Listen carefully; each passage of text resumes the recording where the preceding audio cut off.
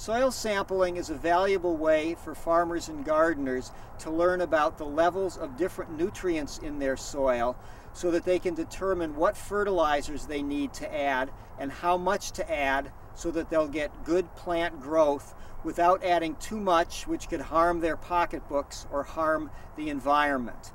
But a soil test is only as good as the sample that we collect. And I'm going to demonstrate now how to collect a good sample for a soil test.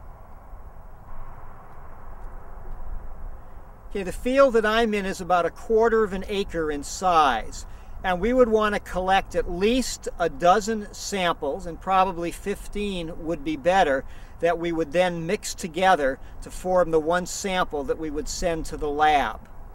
The simplest way to collect a sample is with an inexpensive soil probe like this. This probe collects a uniform core. Generally, for garden samples or for farm samples, we want to collect to a depth of 8 to 12 inches. And this works pretty simply. I'm going to push the core into the ground and pull it out. And here we see the intact sample. I'm now going to put this sample into a clean bucket, and a screwdriver is a very handy tool to do that.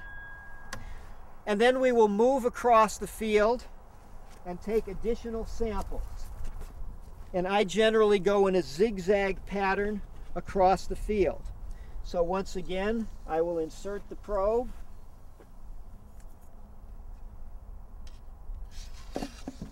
Use my screwdriver to remove the soil from the probe, and then we would repeat that another 10 to 12 times to have our complete sample.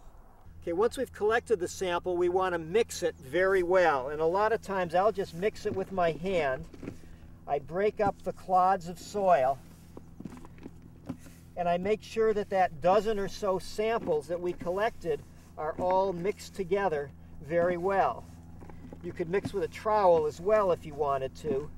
And then we're going to take this sample and lay it out in a warm place to air dry for several days, and then it will be ready to be sent to the lab. You could put it on your coffee table, you could put it in your garage, lay it on some butcher paper, spread it out into thin layer and let it air dry. Once the sample is air dry, you would then subsample it again, like with a tablespoon, and collect a little bit from different parts of that sample and put it into a plastic sandwich bag. And what you want is about 8 ounces or about a cup of soil to send to the lab. So what if you don't have one of those probes? You can also sample with a trowel. It's a little bit more work, but it can be done fairly easily. In this case, I'm going to dig a little hole with the trowel or separate the soil. I'm going to take a core out, and this core is about 4 inches deep.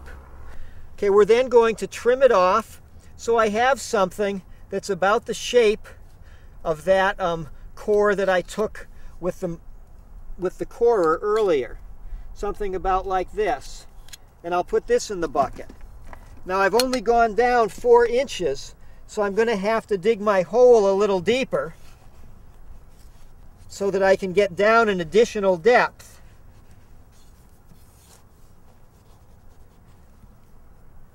Here's about another 3-4 inches, which is going to be enough for our soil sample. I'll trim it in the same way or in a similar way, and we'll put this in the bucket. And then we'd need to repeat that 10 or 12 times to have enough for the sample to send to the lab. Now, some soil is a whole lot easier to sample than other soils.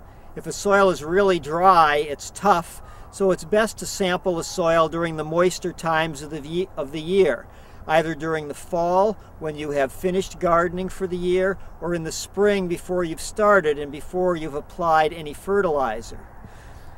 Another problem with soil sampling is rocks, and if you have a rocky soil, a probe like this isn't going to work. Even a trowel may not work, and you may need to be sampling with a spade or a shovel. But you can follow that same technique that I showed with the trowel, except on a little bit larger scale, to collect samples with a shovel.